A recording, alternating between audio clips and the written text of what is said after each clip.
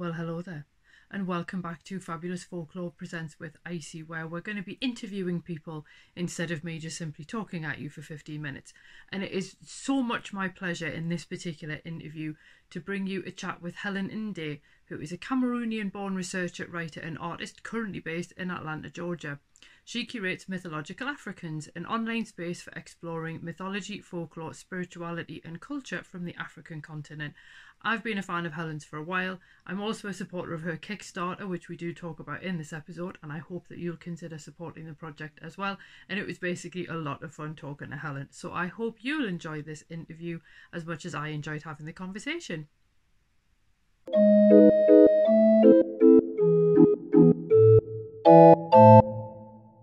So hello, welcome to Fabulous Folklore Presents. Hi, nice to be here. I'm so excited. Good. Now, obviously, I first met you on Twitter, which is kind of where I feel like I meet most people. Yeah. And you've been running the Mythological Africans Twitter account for a while now. So why don't you tell everybody about it and what inspired you to start it? Of course, of course. And thank you again for the invitation to be on the show. This is very exciting to me. So Mythological Africans, how did I start it? It was several things I see. So I was at a point in my life where I've been in the US for some time, and I always say this, you see yourself a little bit differently when you live in a different country. And there were questions I had about myself, and it was just at a time also in US history where things were just weird, with the former president and things went crazy. And I had a bit of an identity crisis, right? I kept looking at myself and thinking the future looks so confusing. What am I going to use to help me navigate all of that? And part of that was also kind of looking back and trying to figure out, well, who am I? Where did I come from? Of what stock, am I? And I found that the answers I had were not satisfactory. The framing around that, I found it to be a bit lacking. And so I decided to go look mainly for myself to say, hey, who are my people? What are the stories that, make us? What do we believe? How do we think we should move through the world? And that was also in the context of being online and having conversations with other people and realizing that I wasn't the only one who felt this way. So my initial vision for Mythological Africans was to have this space where people like me who are not, in the mainstream worldviews and beliefs and ideas could, but also who are African, could have a space to see what all else, we believed as African peoples of various tribes, across the continent. So, but then I quickly became really fascinated with the stories, the folklore, because that's where it really begins. The stories people tell themselves about who they are, um, eventually shapes them into who they are. So I found myself really caught up in all of this, and I thought, of course, I want to share this with people, and how can I share this in the most meaningful and relevant and engaging way? And it was just to keep telling stories, telling the old stories and finding ways to tell the new stories. So I created the Mythological Africans platform, this place to explore folklore, myths from the African continent, but also the cultures out of which they come, the worldviews out of which they come, because these stories do not exist in a vacuum. So this is a bit of a long-winded answer, but that was really kind of like the process that led me towards this, and I'm glad I did. It's been quite the ride so far. Excellent. I know it's one of those things, I think, when you decide you want to share folklore, sometimes I think it's always that where do I start moment as well. So how did Mm-hmm. you decide where you wanted to start with everything? Well, I had this idea in my head that I was going to write a book about Cameroon, my country I come from. So I spent the good part of a year looking at what's going on here. So I did research into the creation myths and like worldviews, what people believed. I looked at the folklore, so the myths, the songs, the chants and dances and all of that. I looked at more cultural type practices, divination and ceremonies and rites of passage and things like that. I look at food and drink culture. And this was all, to write the book. So this was me doing research and writing chapters. And I basically wrote, a rough first draft of this thing. But then what that gave me was, references, things to poke into, a framework to work with, because if I start by looking at creation myths and worldviews, and then wider, folklore, I look at cultural practices, food, drink, and all of that. It gave me something for Cameroon in particular, the different peoples, different African peoples who are in the country called Cameroon. And then it was easy to step out of that to say, okay, what are the creation myths elsewhere? What are the types of folklore elsewhere? What are the food and drink and marriage and all of that? And it kind of branched out from there. And I'm glad I did it that way, because this started out as a personal search for me. This was me trying to make sense of my own roots. And it sort of set me up for how to approach things elsewhere with, references, but also books to read, and people to turn to for answers. So I think I came at it in a way that set me up quite well. Excellent. Yeah. So I know this is probably like, the thing we have to choose what your favorite or who your favorite child is. But if you had to choose sort of like a couple, which would you say the stories that you've kind of shared on Twitter, would you say are the ones that you most wish people knew about? Oh man, that is a hard question, because the different stories bring, different things. I mean, I can talk about some characters and ideas which, just blew me away when I first heard about them. The first being the enfant terrible character, and this is a character that shows up in a lot of African folklore. Is basically the problem child, in many ways, but sometimes it's good problems, sometimes it's bad problems, and so they cause a lot of trouble, they cause a lot of upheaval, but then that usually results in the community changing for the better, the community realizing something, or some kind of tyrant getting kicked out. And there are so many of such stories about these characters. They are woven in a lot of the mythology and folk of African people. Then I that's definitely a character I think should get more attention. And of course, I did a talk about it, which was quite fun. Which was quite fun. But then also, and we'll talk a bit more about this later, just the women. Like, it has been just incredible running into the different women of African mythology and folklore. If you are in these circles, you get pretty familiar very fast, with Yoruba mythology and the pantheons and all of that. But outside of that, there are just so many stories of so many women, um, spirits, goddesses, regular women who do these amazing things. And they have so many different faces. They're not all, good princesses that need saving. There's these complex characters, some of them based on historical figures. So definitely those, and I'm not giving specific stories here because it's just I don't think I could do that. But definitely, the infanterians, the women of various tribes, um, but also just the epics as well. Like, the Sondiata epic, for example, is very well known, and the Mwindo epic is another better known African epic. But underneath all of that, there are all these stories that, get bring in these wide range of characters and situations, and there's just so much going on that I would say the whole body of folklore in and of itself absolutely deserves more attention, and which is what makes curating the platform such a pleasure, because there's always something I am getting excited about. Yeah.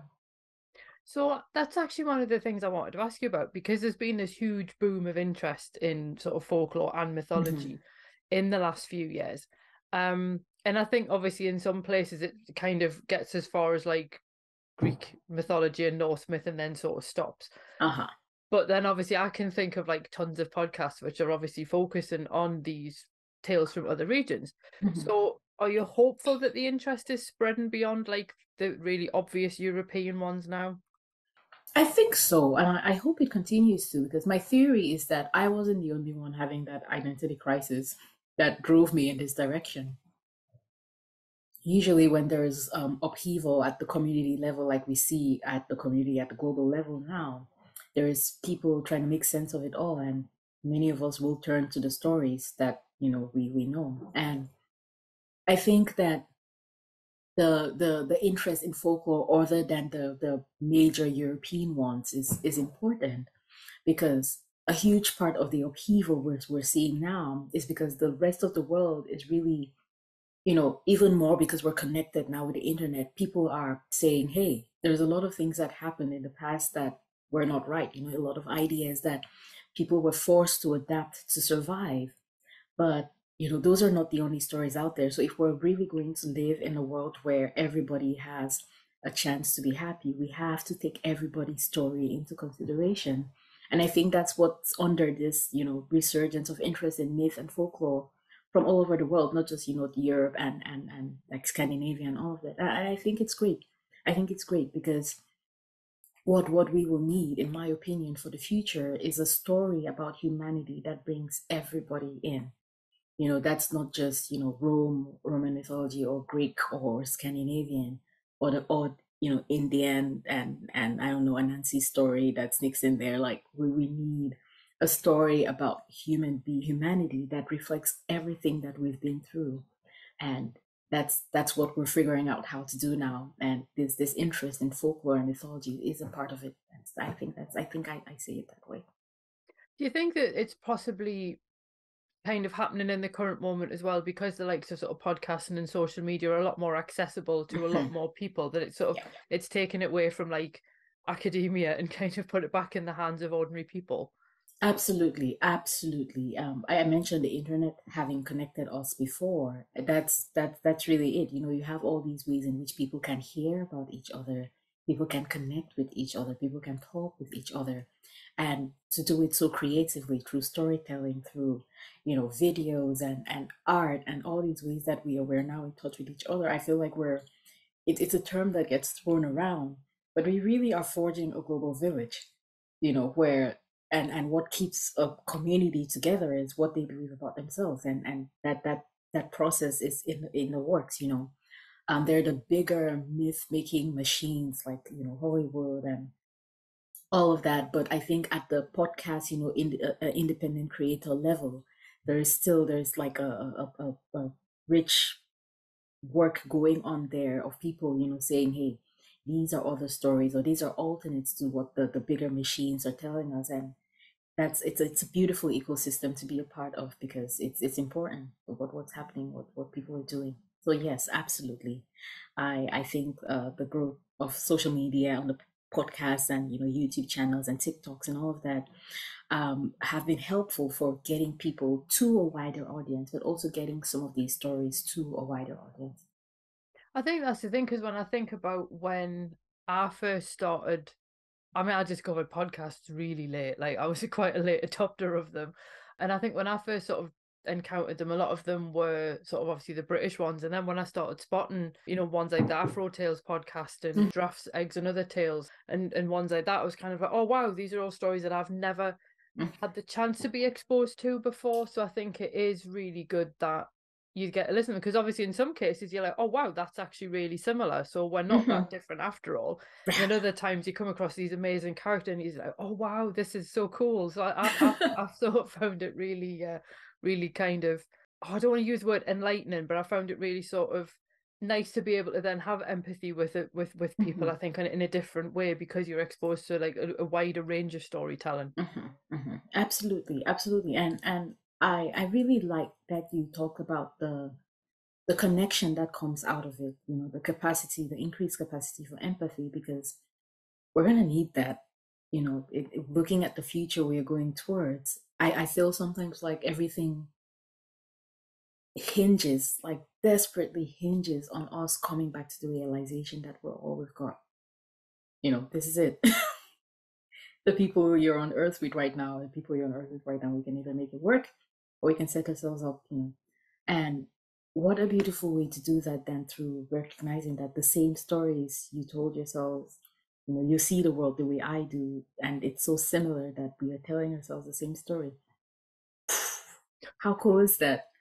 And you are in the Philippines, and I am in Cameroon.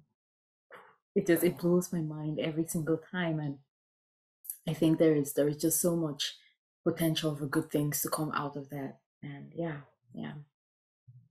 So this is probably going to be a hard question to answer, but where do you think the line is between mythology and folklore, or is there no line at all? Mm. So when I read this question, I sat and thought about it for a while and I got my ideas in my head. And then I went online to be like, what is the difference between mythology and folklore? Like, how are people? And I think the answer I found online very much aligns with how I think about it. So I think of mythology as sort of the, I'm trying to use a metaphor and an analogy here.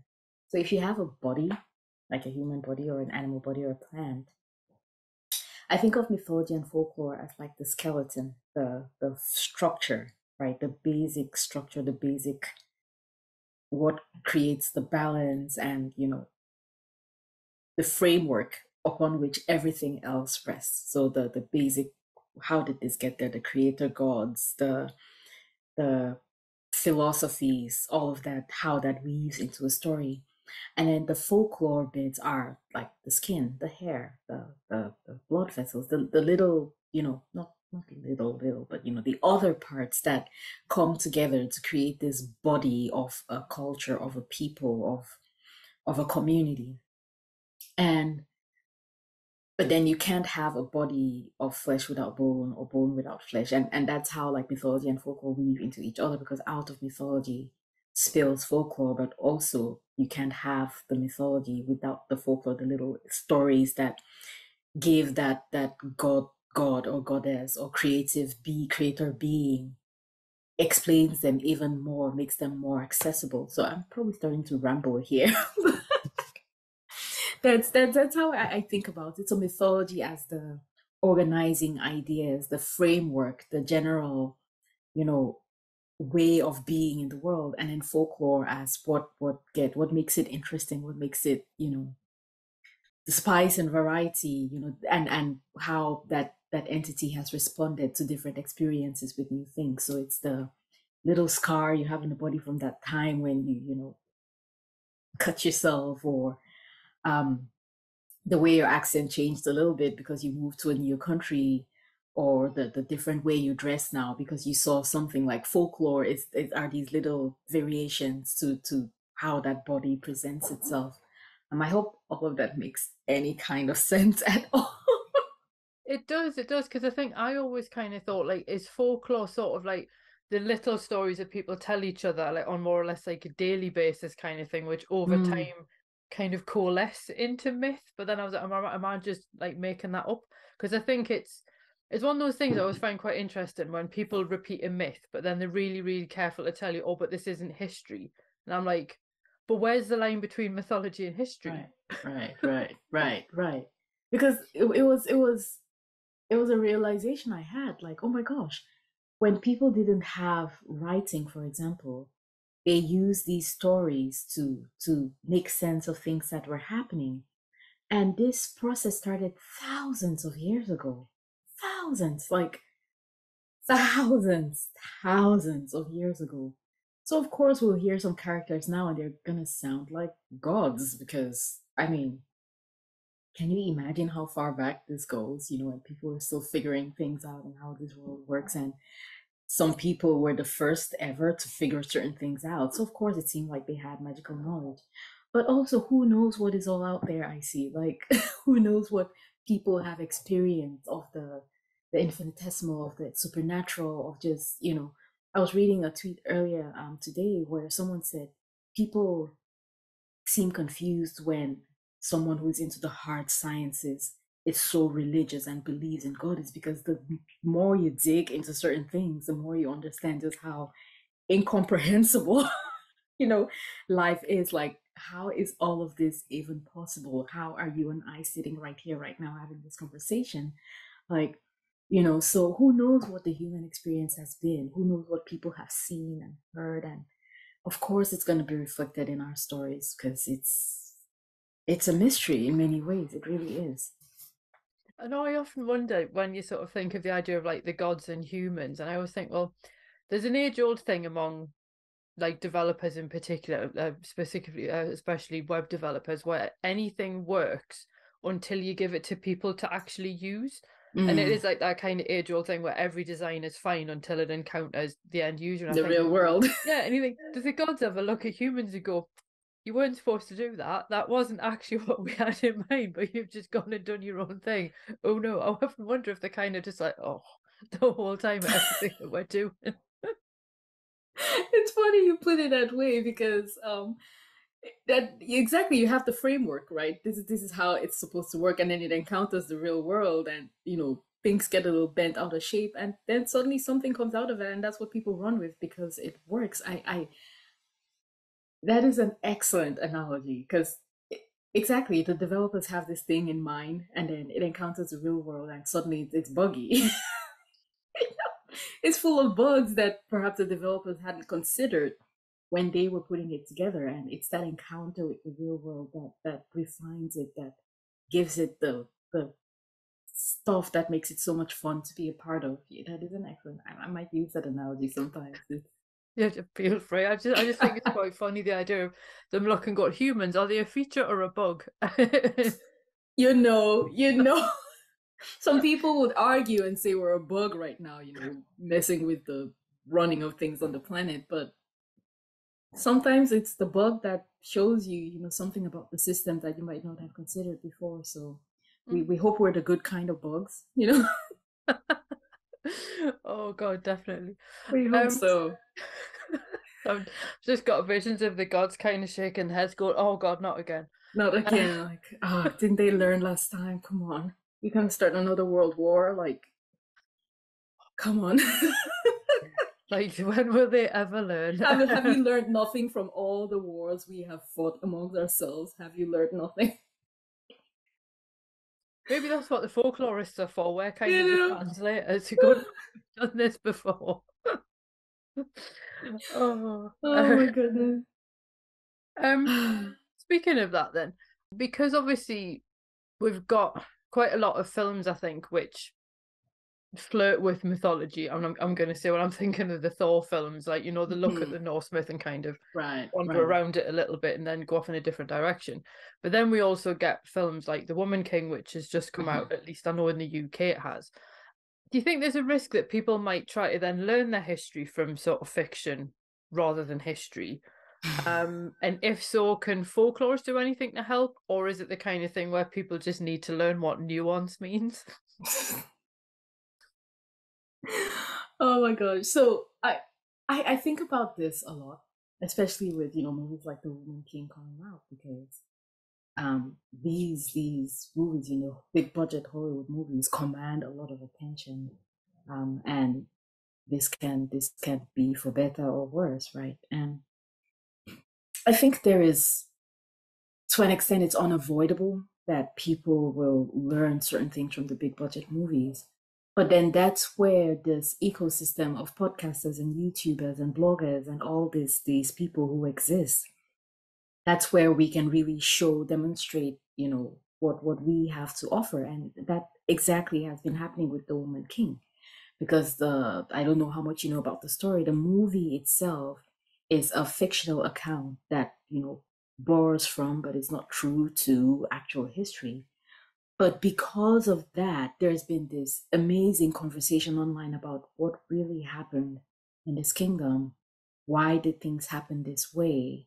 You know, and could it have been different? Could it be different in the future? And there is a lot that is coming out of it because, at least from where I sat, I organized the event to talk about the movie, so that meant really a deep dive into this topic, and I came out of it, with outside of just the outrage and the grief of the tragedy of that time, with a renewed appreciation for humanity, for African peoples, for the road that we have walked to get to this point. Because, my God, I see things have happened. you know, things have happened. People have done things. People have experienced things. Um, and we have to figure out a way to talk about it somehow. So the movie is one way to bring the topic to the forefront, because it's an incredibly difficult topic. There are people alive today whose lives were irrevocably changed by some of these events, and not for the better. The movie is a way to put the topic on the table, and then we all kind of come at it in different ways and talk about it, and maybe create the platform for a new way to move into the future. At least that's how I'm looking at it, because I don't want to get stuck at the level of, oh, the movie is fake, this is what actually happened in history, because I can't change what happened in history. I can't change the movie. But what I can do is say, hey, this is all the stuff that happened, and how can we orient ourselves towards the future with this in mind? And that's what I think that the big stories have to offer. It happened with, the whole "can a mermaid be black," thing, because a lot of stories came out of it to say, hey, it's not as fixed as you think. These are beliefs that are ever shifting and being influenced. And at the end of the day, at least from where I stand, what are they revealing about who we are and how we could be? That's where it matters. Because you look at even the original Little Mermaid story, Hans Christian Andersen was expressing something there. But then that expression was an outpouring from his real life, which also had other dimensions. He was a complex human being, from what I can hear. That's putting it kindly. So there is a lot of what is good that can come out of all this if we go at it, differently, and that's happening, and I'm glad to see that. Does that answer your question at all? Because I feel like I go off on these tangents. No, it did, and I know it was quite funny because I know that I think the one of the few sections of the internet that I hang out in a lot, which sort of went bring it on about the new Little Mermaid, was the folklorists, because of that awareness that mermaids are all over the world in so many different cultures. And the number of people I kept saying, going, oh, it's not like the original, meaning the Hans Christian Andersen one. I'm like, well, I don't remember you getting annoyed at Disney for changing the ending of the story, because that's a film that I think somebody should make.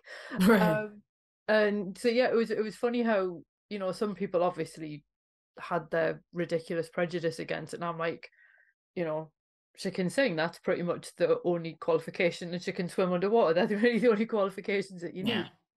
And it was quite interesting that the folklorists at least had that slightly wider perspective. But I think that there's other issues with Disney in general that I think obviously people have overlooked. But there we go. I think it has been interesting, I think, because I've seen quite a lot of conversations about the Woman King in particular, where people have expressed like a really sort of simplistic, one-dimensional view, and then someone else has gone, actually, did you know this though? And then they've sent them a link, and then the person's gone, oh, thanks, and then they go off and look at it. So I think there's quite a lot of people who are really generous with resources online, which hopefully, I mean, some people will continue to believe their own thing, but you can't do that anything about these people. But I think other people who are prepared to go, oh, I now have new information that I can fold into my worldview. Well, hopefully then they'll go and share that with other people, and I suppose kind of critical thinking goes viral eventually. Hey, we need more of that, don't we? Critical thinking going viral, because good lord, it's dicey out there. It does. Yeah, it really is. And actually that takes me on to another one of my questions. Obviously, because a lot of what connects sort of like you and I and our whole community and so on is obviously like a love of stories, I think, and like a desire to help preserve them and a desire to share them and things like that. And I think it's quite interesting when you then look at the way that short form video is sort of, which isn't necessarily always like referenced particularly well. And I'm thinking of the whole marinating chicken in cough syrup thing here. Do you think that humans will always express themselves through stories, or do you think things like TikTok and what have you are eroding that, or are they just changing the format? I think it's just changing the format. Like, I read this beautiful book last year, The Spell of the Sensuous by David Abrams, and he was talking about humanity's transition from orality,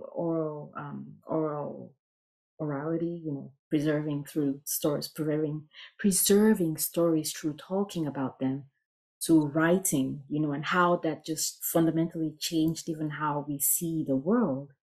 And I see the progression towards short form videos and GIFs and memes and all of that as just, a continuation of this path, which offers a little bit more, because you think about stories were told, and a lot of the times it would just be, this is happening and this is happening and this is happening, and then reading came into it, and you could get more into people's heads and get in read about what someone was feeling and realize, oh, that's what I was feeling, and it completely changed how you relate to the world. And then now you have these, a meme which in so few images communicates so much. A meme can communicate a whole philosophical worldview that people have written volumes about. And then you have, the TikToks, which I think of TikTok sometimes as a video format of, I don't know, a Salvador Dali painting, just things completely going everywhere, but then still coming together to communicate something.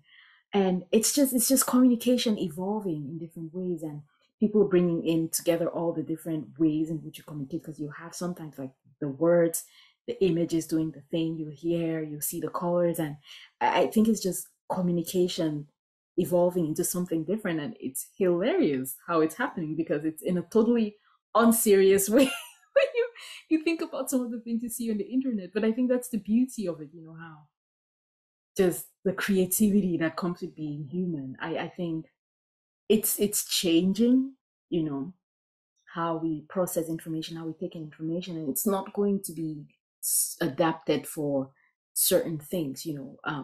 There is only so much about the nuances of internalized racism, for example, that a short TikTok video can communicate. But if you can get that hook, if you can get someone feel that flare of, huh, oh wow, and drop a few words in there that they can go Google and look up and dig up more literature, that's something, because there's just so much out there already. So it's an evolution, it's changing, but there's still so much potential for what is good there. And why we need people who care about these things out there, creating, as much as I hate this word, content. you know we need people who care about these things out there creating this material. And yeah, it's again what makes being part of this ecosystem so exciting and so rewarding. Mm. Speaking of content, if I can use the C word, obviously you're also doing a book as well, which I'm I very excited am. about because obviously I've already supported you on Kickstarter. Yes, you have. Thank Yes. you so much. Tell everyone about it. All right. So the book is called The Runaway Princess and Other Stories.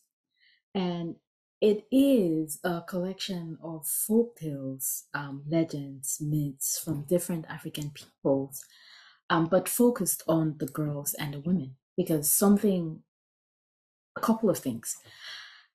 There are amazing stories out there. They're just women who, there there is this a perception of African women, and it comes out of years and years of things going crazy, that it can get really one-dimensional or multi-dimensional, but in a very weird and confusing way.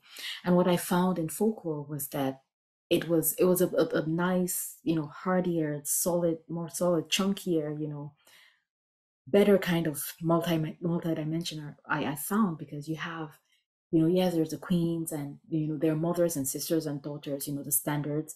But beyond all of that, you have these women who made decisions, took risks, tried things, failed at things, just utterly failed at things in some cases, um, messed things up royally sometimes, got things right, and I thought to myself, what a life people have lived, what stories people have had. But something I also found interesting, and you know this because you know folklore, what happens is you get the story. This person went here and did this, and this happened, and this is how it was resolved. And every now and then you hear that they laughed, or they smiled, or they cried, or they felt grief, or they felt sorrow. But you don't get that inner monologue. You don't get that sense of, okay, this is what they were thinking, this is what they were feeling, this is how they reflected on the experience. So the approach I'm taking with the book is telling the stories of these different women, but telling it from like their perspective. So there are quite a few of the stories are told in the first person. This is what I was thinking, I was seeing, I was feeling. But also just focused on the way they saw things, their understanding, their interpretation, their reactions. And that has been fascinating because obviously, I have, what I did was I divided the African continent into north, south, east, west, and central. And then I try to grab 3 stories from each region. But even then, it's just a tip of the iceberg of the different peoples and cultures out of which these stories come. So the challenge is understanding the culture out of which the story comes, understanding what women expected of themselves, what the culture expected of the women, what men expected of the women, getting into that psychological mindset so that the reflections that the people have would be true to the environment, but also just getting to the human kernel of it. If I was a woman plunked in these circumstances, and this is what shaped my upbringing, how would I feel about this? But then there is also a strong element of looking at events and being only able to react to them based on how I'm experiencing the world right now. So it's just this interesting line of, telling the story, being true to the story, but, trying to get into the character's head and offering that. And also just getting some art too, because that's a huge part of the book, commissioning art, because something you'll find is that for all the stories that are in African folklore, there's just not enough art images to depict the different characters, the different scenarios, the different people. I always say, you could Google Snow White or Cinderella and you'll get thousands of ways in which these characters have been depicted. And you'd be lucky if you got one of I don't know, Yenenga, who's a huge figure, the titular character for the book, though she is a runaway princess. So it's bringing all of that together, and a lot of it is coming out of just being immersed in the world of African folklore recently. Yeah, let me stop there if you have any questions, because I could go on and on and on and on about this book because I'm really excited about it.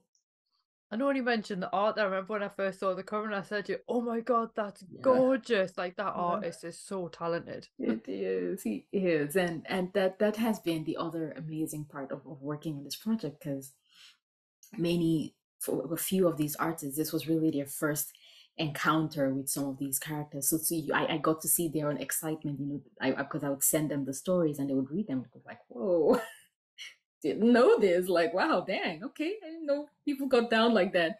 And then they would put so much of themselves into it, their own ideas. And that was important for me, to not be too insistent about what I wanted to see, but to give them the chance to visualize things in their own ways. And I've just been blown away. I see blown away by what people have come up with, because you see the world through another person's eyes.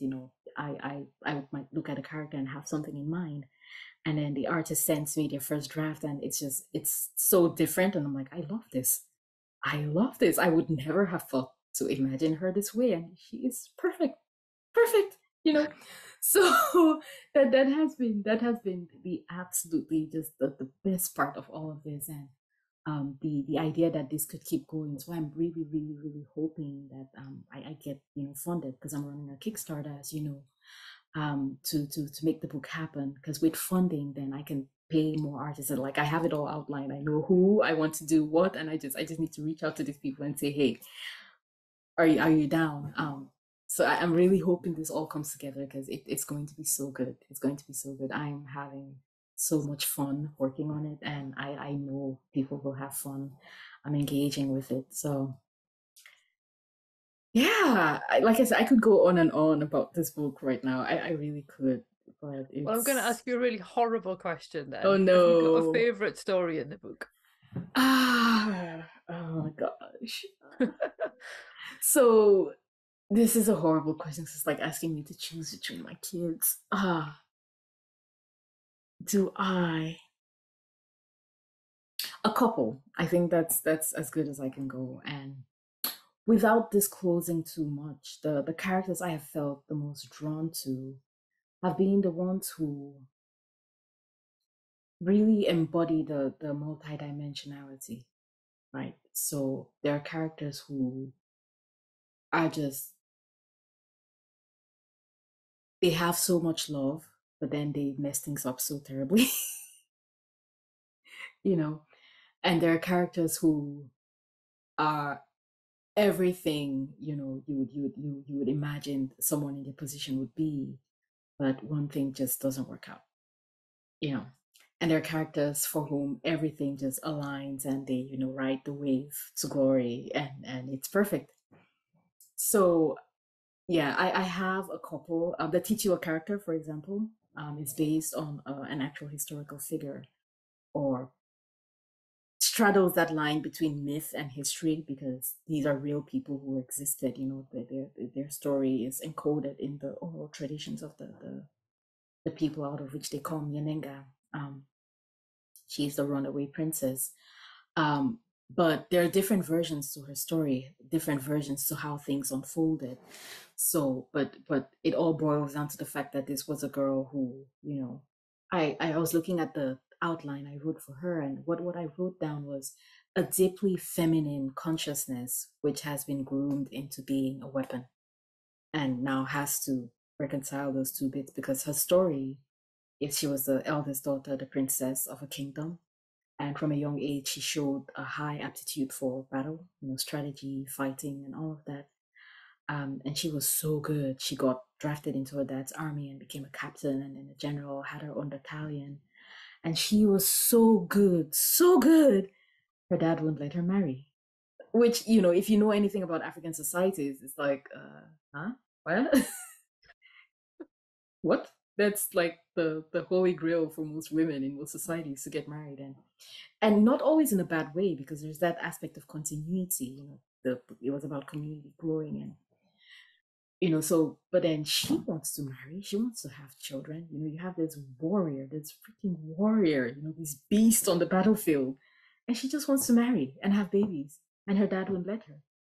Like, her story has always blown my mind, like, wow. So like, now getting into her head and being like, what was she feeling? Like, when she planned her escape, what was going through her head? And then she meets a hunter in the forest and they fall in love, and like, it's like, yeah, so I love her. She's my main character. Like, she's the runaway princess. And then there are other characters who just do things, man. I don't want to give too much away. So yeah, I am having a lot of fun getting to know these women in different ways, and yeah, it's a fun process. It really is. Well, I'm really excited about it. No pressure. Um, so, how can people find you online and engage with your work, and obviously find you on Kickstarter and help support the book? Of course. So a lot of what I do is on Twitter. So the Mythological Africans page is at Mythic Africans. And from there, you can get to the Mythological Africans website, which right now, on the profile, you will get access to the Kickstarter instead, because that's what we have going on. But there is a Mythological Africans website, from which it's like the landing pad. And from there, you can get to the YouTube page. On YouTube, I do what I call a deep dive series. So I'll take a topic and just find out as much as I can about how different African peoples view, or practice whatever it is, and just talk about it. So I have a bunch of deep dive episodes on YouTube. We looked into sun symbolism, moon and star symbolism. Um, we've looked at other worlds and underworlds, women's societies, divination practices, and we just recently started a deep dive into sexual practices. So sexuality as a whole, we did an episode on that. And we did an episode on intersexuality, and then the last episode we did was on heterosexuality. So the practices, what people did, and we still have episodes to go on uh, gay and lesbian communities and all of that, and how people navigated all of that, because there was a lot going on there. Sometimes what on the surface looks like a lesbian relationship was actually not that. Women would have relationships with each other, but not like in that way, and there can be a lot of confusion around that. And then also there were lesbian relationships that even till today persist, but then because they are not understood in the same way as within the Western framework, you'd have people say, hey, no, we are not lesbians. you know so there is a lot going on there, and I do deep dives on that, on YouTube. There's also a blog where every now and then I'll throw a few thoughts out, and if you go to the blog right now, there's an excerpt from the book on there, so go check it out. And then, but on Twitter, I will do, I'll participate in the daily mythology and folklore community activity. So Mythology Monday, Fairy Tale Tuesday, and Weird Wednesday and Folklore Thursday, and Fush and Friday or Off Dark and Macabre, and every now and then Superstition Saturday and Swamp or Folklore Sunday. There's also the Twitter Spaces that I do. So every Friday evening, which we have one coming up today, Friday evenings we'll get together and just read stories and talk about them. So you can, so from Twitter you can get to the Kickstarter for the book. You can also, in a bit when the Kickstarter's over, get back to the website to get to the blog, the YouTube page. On the Mythological Africans page as well, you can access the talks that I have given, recorded talks, which I've given. And also, if you have a research request, something you want to be investigated from the African continent, I offer that service as well. It's a paid service. So Twitter really is the hub, and from there you can get access to everything, including the Kickstarter campaign. So obviously, I'll put links in the show notes and stuff to kind of just send people on their way. Right. Yeah. I'll be like your bouncer online. Huh? I'll be like your bouncer online, guys. Like, need to go. This way, ma'am. That way, ma'am. Can I see your ticket, please? Yeah, as I say, I'm really excited about the book, and you do put so much stuff online. It's incredible how much you actually sort of give people, which is good. But yeah, people should definitely check you out and support your work as well because of what you're doing. Thank you. It is my absolute pleasure. It really is. Well, it's been really fun talking to you. I've really enjoyed this. I have too, and like doing it live, and we'll say hi on the timeline every now and then. But this has really been so good. I'm so glad I got to do this, and thank you for the invitation.